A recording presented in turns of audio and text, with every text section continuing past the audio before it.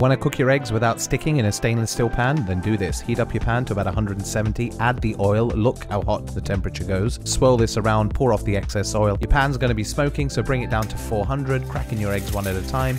Just make a little cut in the white like this so they cook all the way through. Already they are not sticking. Look at the temperature, 300. Season, salt, pepper, and there you have it. Perfectly cooked fried eggs that do not stick in a stainless steel pan. Absolutely glorious.